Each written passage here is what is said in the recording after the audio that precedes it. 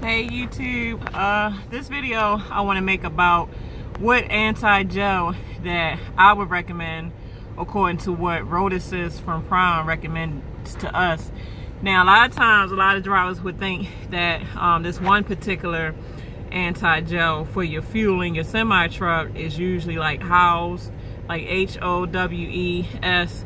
Well, I don't know if everybody can but understand, you know, some of these words. So what I'm going to do is put it at the bottom of my description of what I recommend.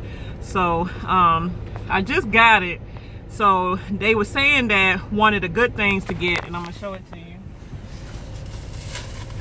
Like if you go in there and you see the red top, look for the red top, and it says Power Service PS.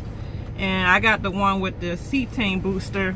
They got one without it, but I believe the one with the Cetane booster is for like below 0 degrees, because you got some that you can use all year round.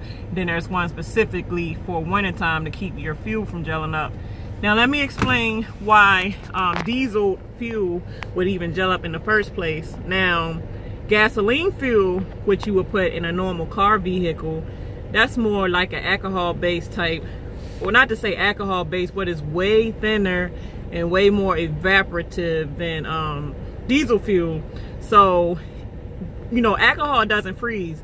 Like, just to prove it, try to put a 80 proof, like maybe people that drink a lot, like try to put one of your liquors in the freezer that's 80 proof alcohol and see if it'll freeze. I bet you it won't.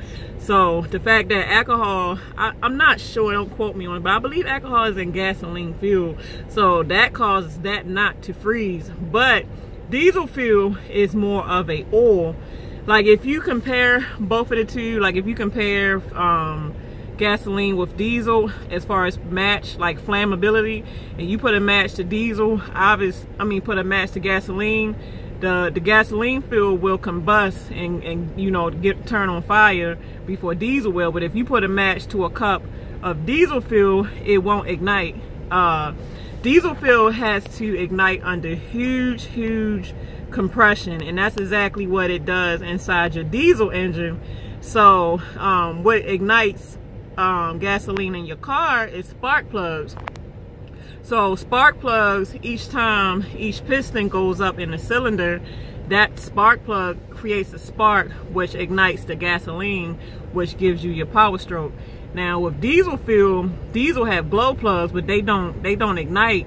Glow plugs, like the operation of a diesel engine is full compression. So there's like high compression in diesel engines.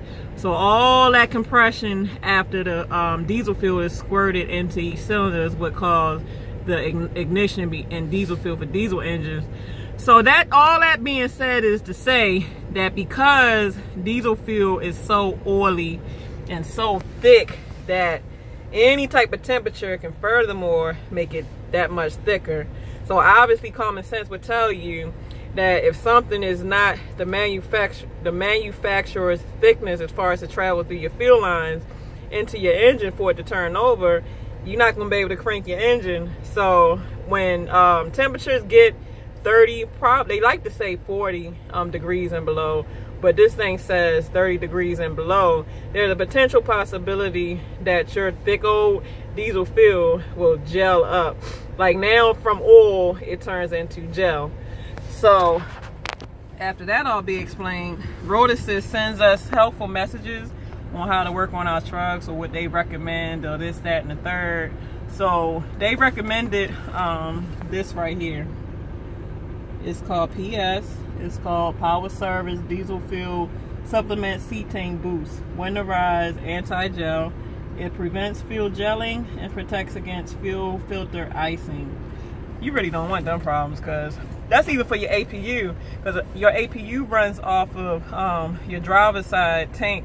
So if your APU can't suck fuel to start itself up, because an APU is nothing but a engine too, a diesel engine too. So if your APU is not starting for some reason and it's super cold, I would recommend you check your you know, check your fuel. They got, I think they got like if it does get that far, they got something called, I think it might be the same name brand as this, the PS Power Service, but it's called 911 Emergency. So if it does get gelled up, you can get the 911 Emergency and pour it in your tank and let it sit for a while, and that can de-ice the fuel to where you might have a possibility of starting up again. So I want to kind of educate y'all on, I'm gonna read from the bottle and try to give y'all facts. All right, so diesel fuel supplement plus cetane is a winterizer anti-gel that is used in the cold winter months to prevent fuel gelling and keep fuel filters from plugging with ice and wax. This Arctic formula keeps engines running for maximum winter operability. Diesel fuel supplement is intended for use only during cold winter months when temperature drops below 30 degrees. Use diesel clean plus cetane boost in the silver bottle for peak performance in non-winter months. Prevents fuel from gelling, protects against fuel filter icing, boosts cetane for faster cold starts, contains slick diesel lubricator to protect fuel pumps and injectors from increased wear caused by ultra-low sulfur diesel fuel. Effective in all diesel fuel, including ULSD and biodiesel blends. Does not contain alcohol of any kind, safe for use in all diesel engines. Will not void engine manufacturer's warranty when used as directed. Now I'm gonna read the directions, you know, just hopefully any type of facts is good one. So I want to give facts for this instead of my opinion, so that's why I'm reading from the bottle.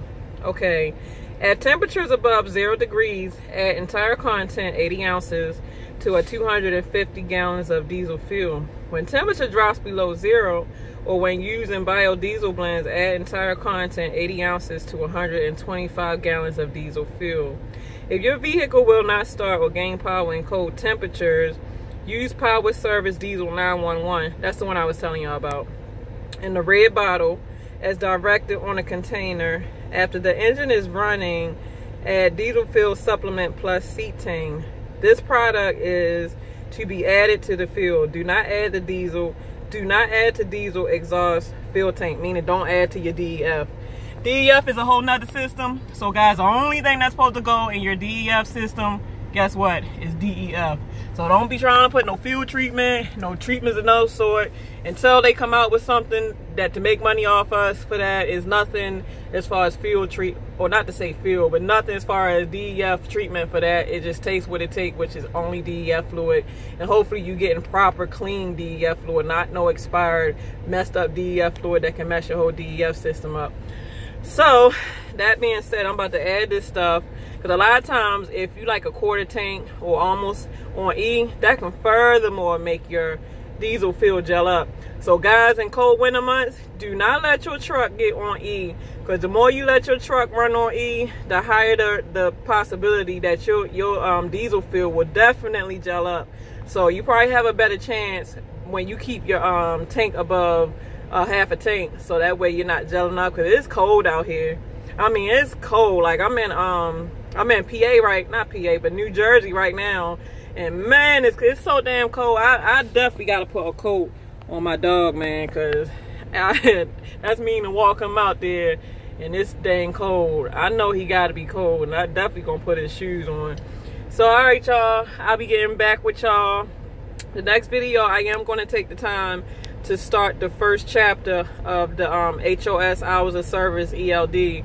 So when I do the videos for the ELD, it's going to be straight from the book, and I'm just going to read chapter by chapter until we finish, so that way I can give y'all facts and not my opinion. So all right, guys, I'll be getting back with you.